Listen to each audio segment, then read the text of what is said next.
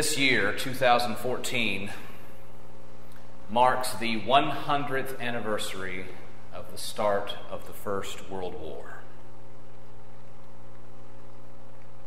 The first modern war that humankind fought, and one of the bloodiest and most devastating we have fought and probably ever will.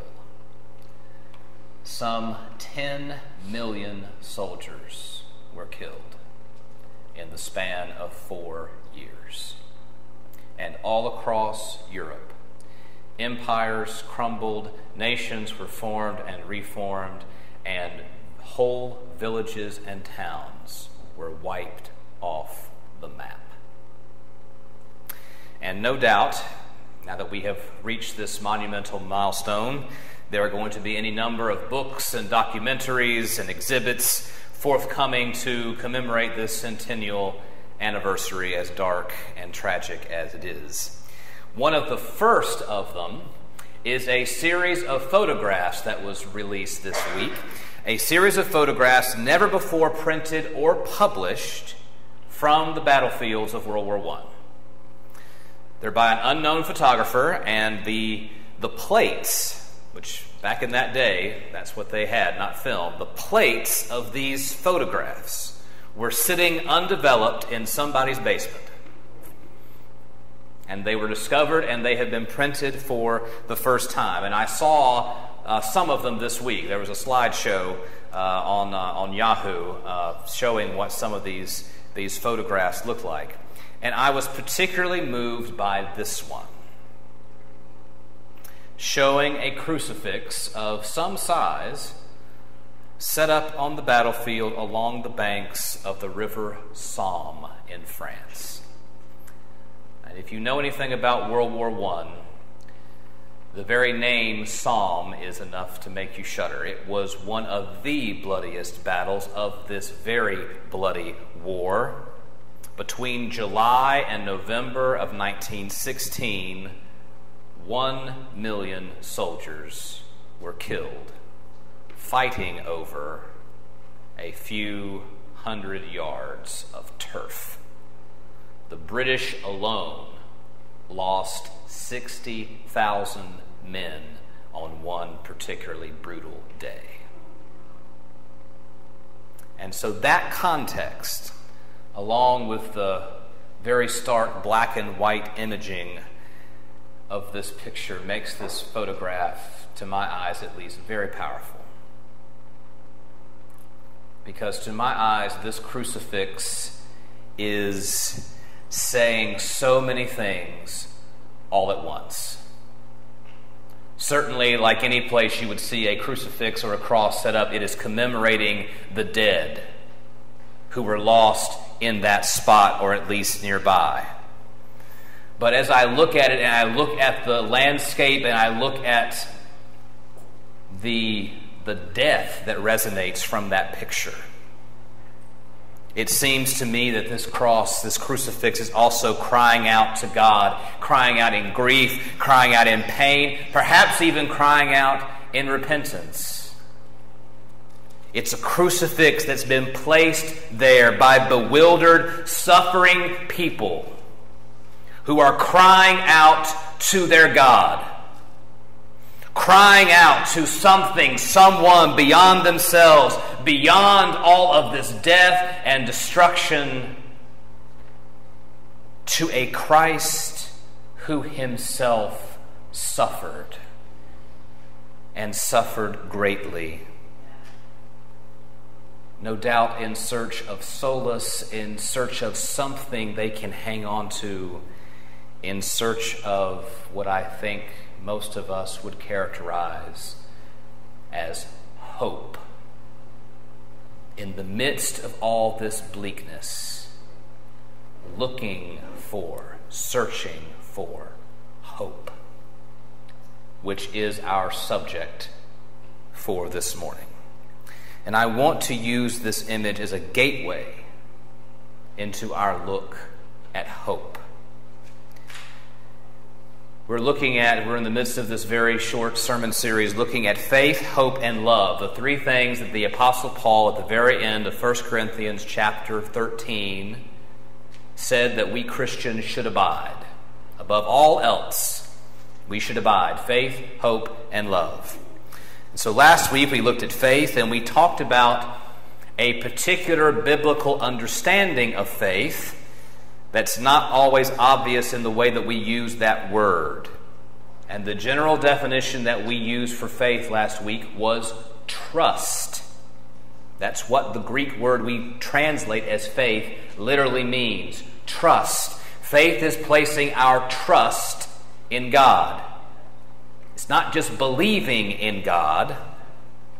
It is putting our trust in God. And this general definition is clarified by Hebrews 11, verse 1, where the writer says, "Now faith is the assurance of things hoped for, the conviction of things not seen." So notice that hope is part of this very specific biblical definition of faith.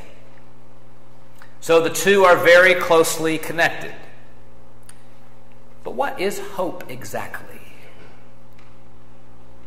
Interestingly, there does not seem to be a specific definition of hope found in Scripture, at least none that I could find. And I went looking this week. It's a term that's used very regularly by Paul and Peter and James and the other New Testament writers, but they use it always, it seems to me, in a way that assumes that the person reading or hearing is going to understand what they are talking about. And I think that's true of all of us. Hope is not a word that we use rarely. It's something that's very commonplace. And we do know something of what it is, but if someone asked you to define it, what would you say? We might go looking in the dictionary, and if we did that, we would see, depending on what dictionary you looked in, some similar but some slightly different definitions. Here are a few that I found. One dictionary said, "Hope is an optimistic attitude of mind based on an expectation of positive outcomes related to events and circumstances in one's life or the world at large." Another one said, "A feeling of expectation and desire for a certain thing to happen." And finally, a third one that I looked at said, "To want something to happen or be true, and think that it could happen or be true." And I think all of those definitions are fine, and they accurately reflect the way that we use the word hope in contemporary English. But if you look in those same dictionaries and you look closely, you'll see another entry that, at least in the three that I looked in, was labeled archaic.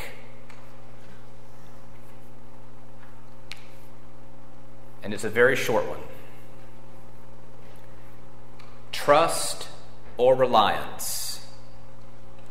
Trust or reliance. And I'm not sure why this definition has fallen out of favor, but I think it's closer to what we're talking about when we look in Scripture and see how the New Testament writers use the word hope.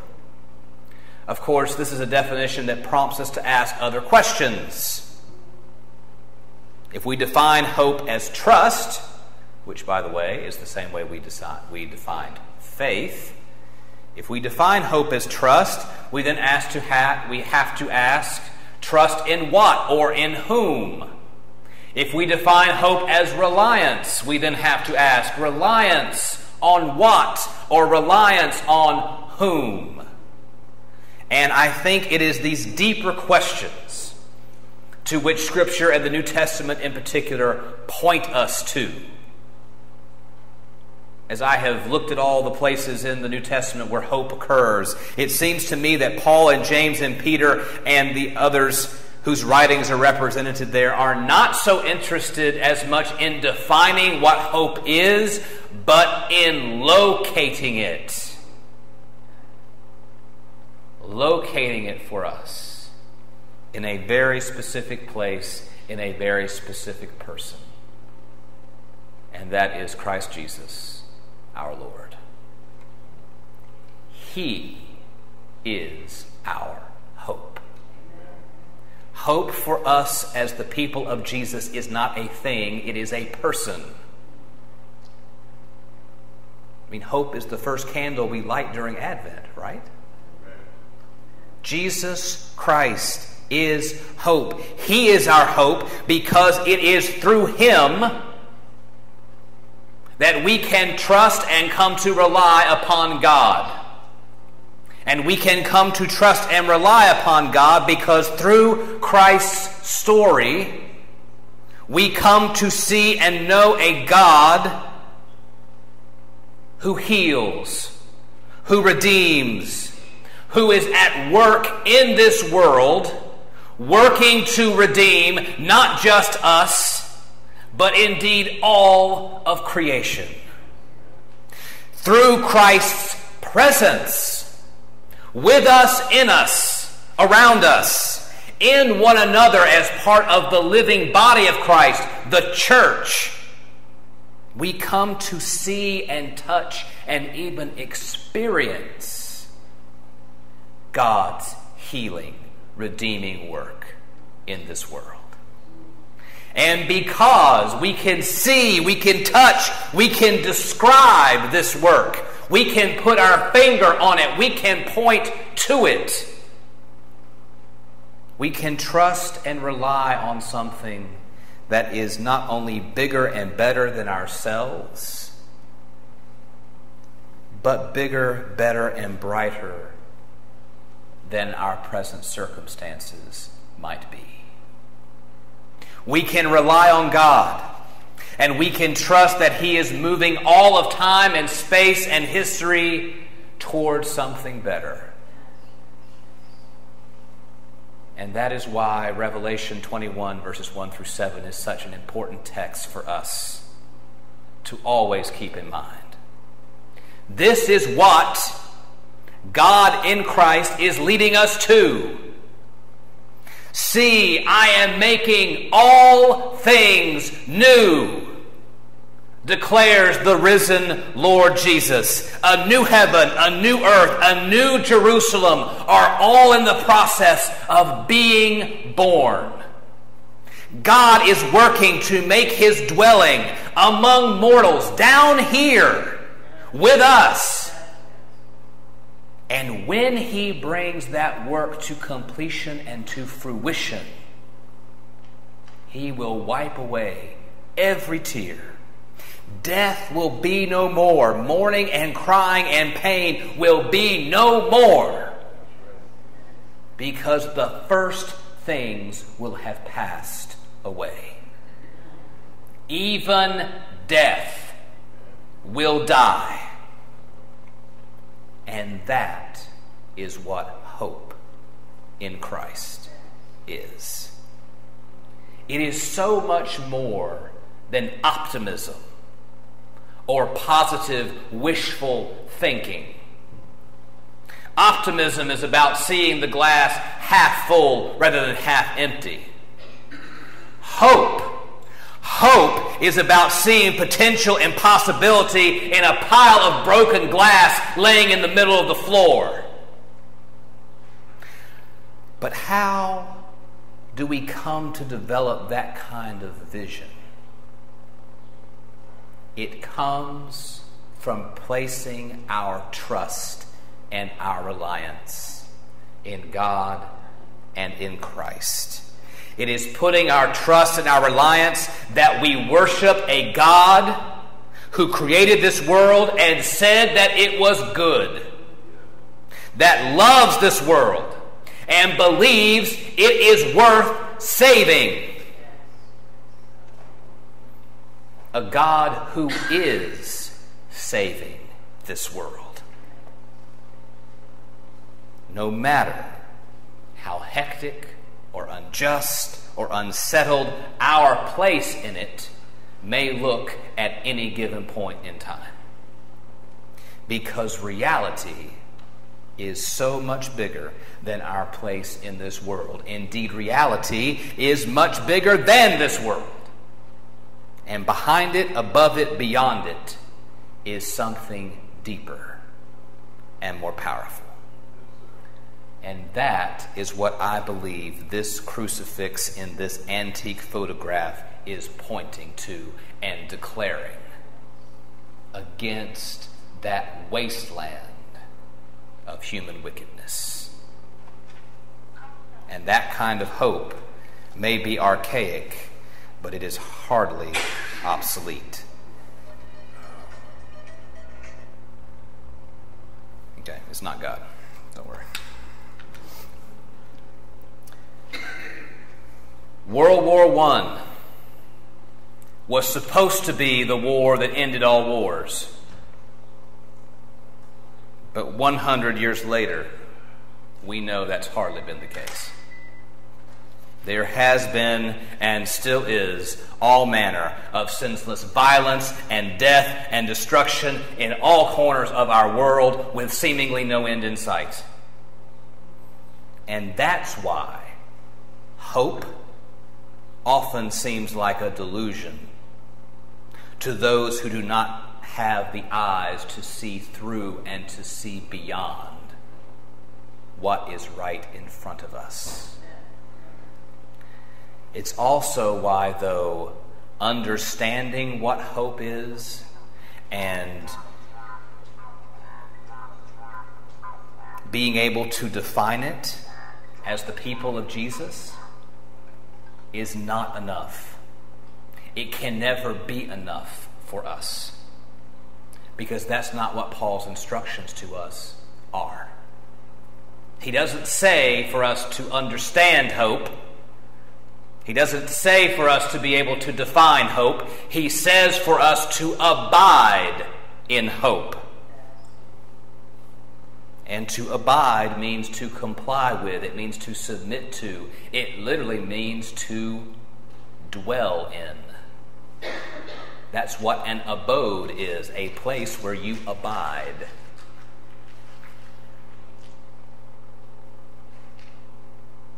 So hope, along with faith and along with love, if we are the people of Jesus, that should be the frame of the house in which we live.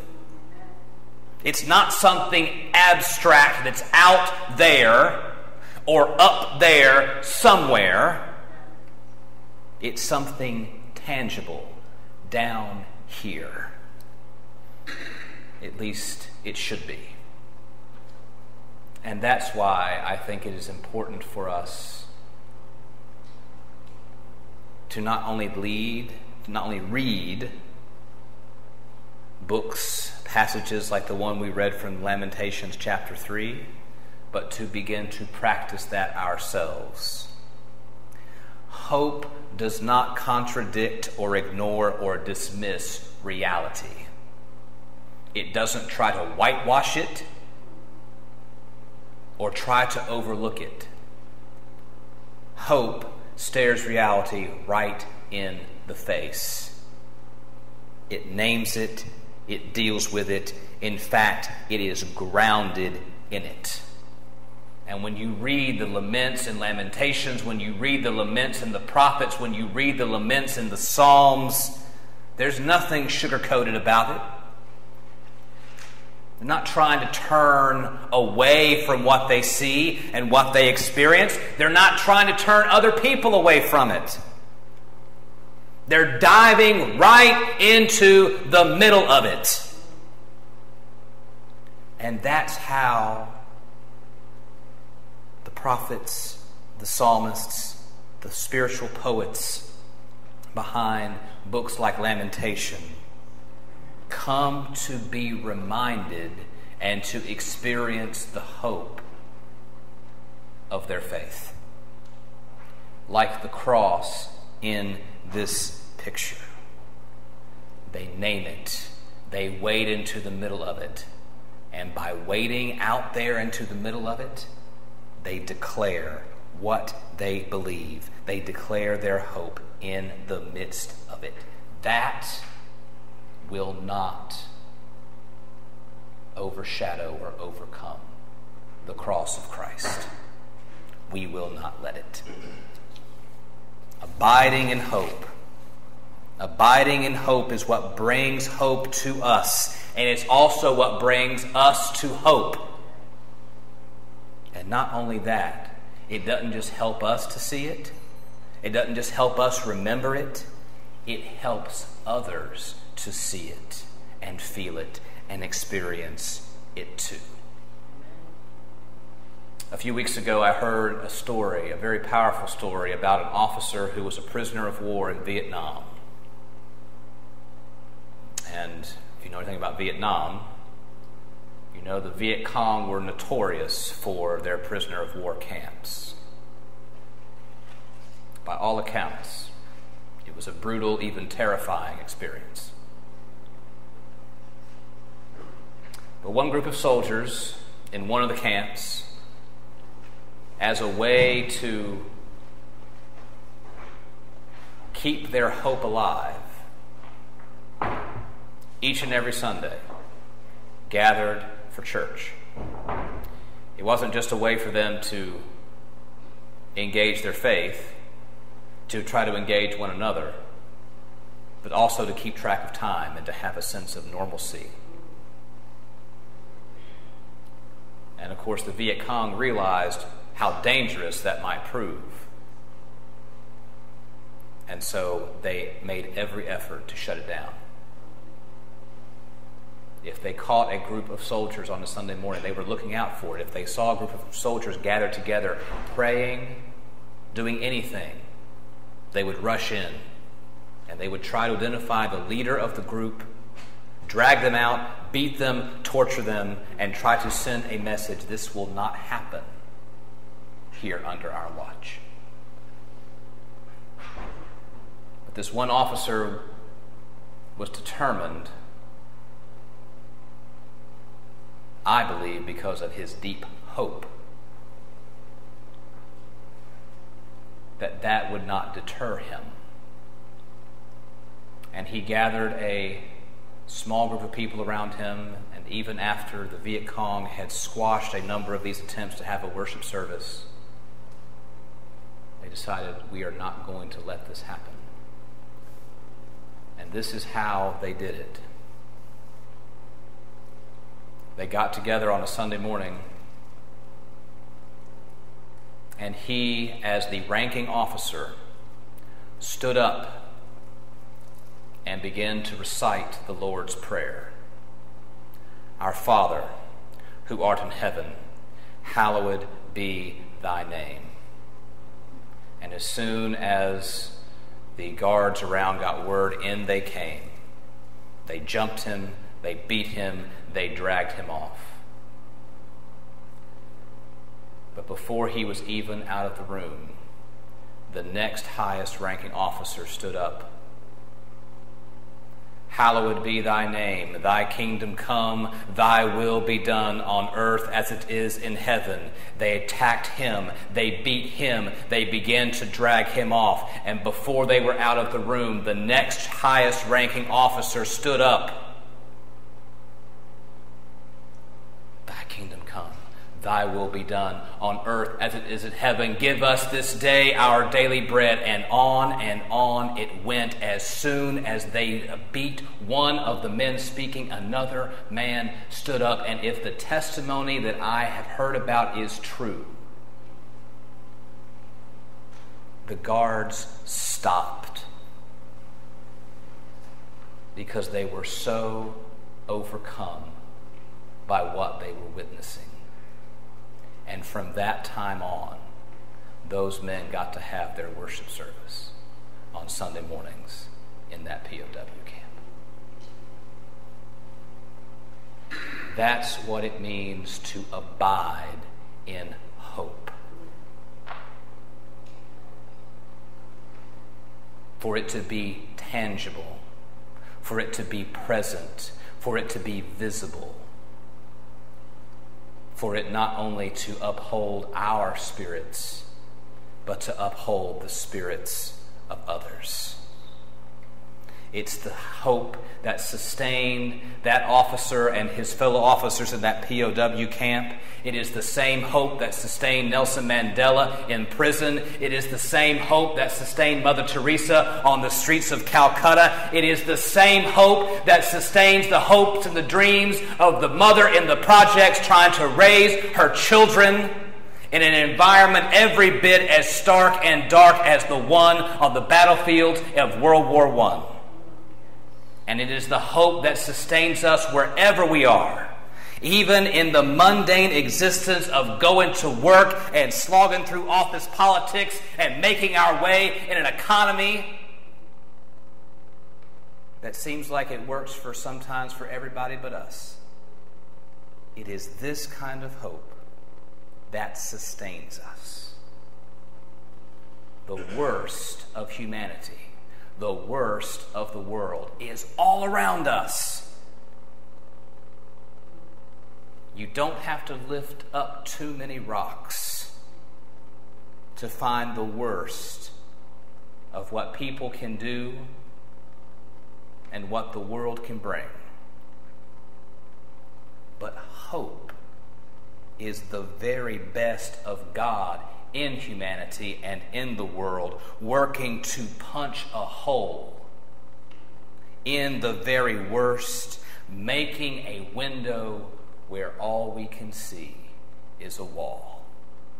And hope keeps kicking, punching, clawing, scratching, because no matter how tiny that hole may be, hope knows that behind that wall and through that hole, there is light. There is the light of God. There is the light of Christ. There is the light of God's love and mercy and grace. There is the light of a God who is working to redeem all of creation and to make all things new. And one day, through that work, we're not just going to punch a hole through the wall. The wall is going to come tumbling down. Thanks be to God.